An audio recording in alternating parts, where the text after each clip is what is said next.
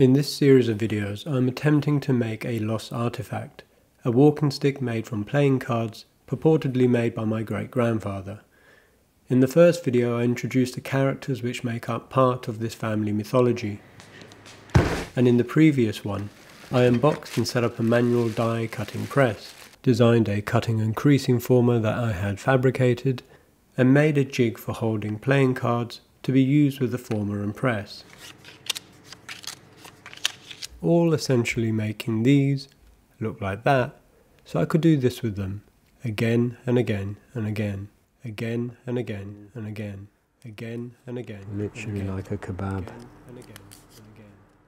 In this, the third video, I will go about preparing the playing cards to make a sample, which I can then sand to reveal the unusual colours and patterns created by this process. When I made my first attempt to construct the walking stick in 2010, I built a jig to compress the cards. This consisted of 2 blocks of wood faced with 6mm aluminium. Those had a slot from the top where the metal rod holding the cards could be dropped down into. The clamp's 2 ends were connected with 4 thick threaded rods, and wing nuts that I could rotate to bring the clamping faces together, applying pressure. That tool was fairly successful, but I had problems with the handle that I clamped in a completely different way, which over a decade of storage and a couple exhibitions has begun to crack. I don't fully understand how the original was compressed. Giragos only had a small blacksmithing workshop with the bare essentials of smithing tools, an oxyacetylene torch, hammers, an anvil, and an old style vise. There's no photos of the inside of his workshop, and maybe only 1 or 2 from the outside. My late grandmother thought he made his by compressing small sections of card at a time using the vise. These sections must have only been as wide as the vice's jaws could reach, and possibly after making several sections, those were joined together. But with what glue? We have no idea. She thought he just used water and later lacquered the finished object, but a similar attempt back in 2010 didn't work for me. For this sample, I'll be using a core made from 6mm bright steel, and after soaking the playing cards until they were visibly sodden, I diluted some wood glue with clean water, dipping the cards in the thick batter as if I was about to make some tempura. I then skewered 1 card at a time onto the metal rod, which I have to admit was a very messy process.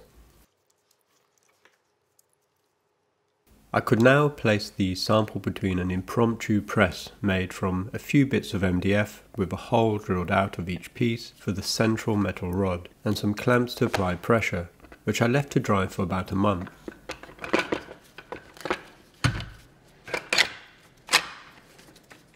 The design of the clamping device is something I'll need to think about more carefully, and I suspect will be the subject of a later video.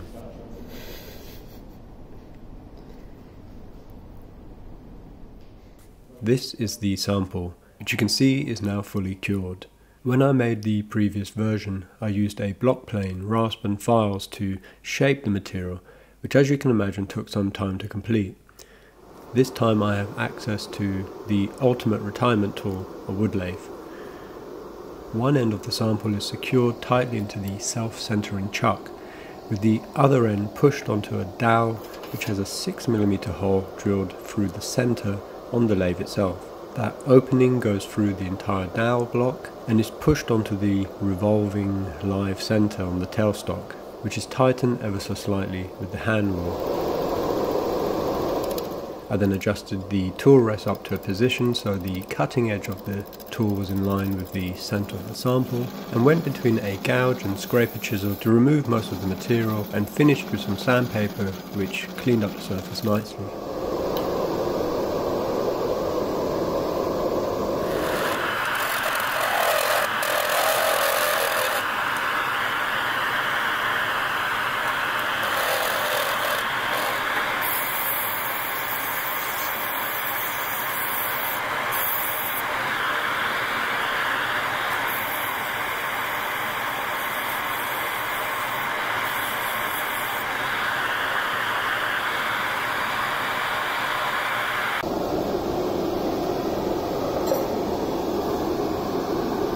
I used floor varnish for the previous version, which after a decade has yellowed, but this time I'll use some clear satin Osmo oil.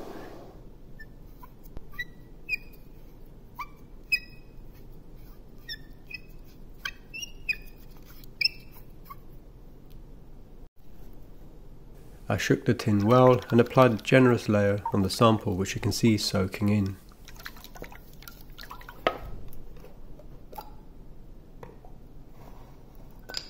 There are some gaps between the layers where I hadn't applied enough clamping pressure, but after a few applications of Osmo and light sanding between those applications, there seems to be a nice finish.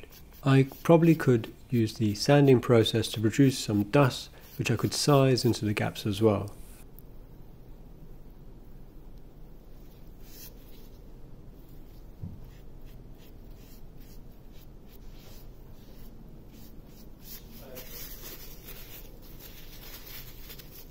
I'm going to leave this video here. I'm really happy with the test piece, but when I return, whenever that will be, and it may be a while, I'll have hopefully come up with a design for a new and robust clamping jig. The lathe does make creating the cylindrical shape easier, but I don't think I can turn a walking stick with a hooked handle. I'll have to decide whether to make a longer piece and bend the handle, or make the sections in parts which I could somehow join together later. Anyway, thanks again for watching. Please let me know your thoughts in the comments below, and don't forget to sacrifice a thumb to the pesky algorithm gods. They are really punishing me at the moment.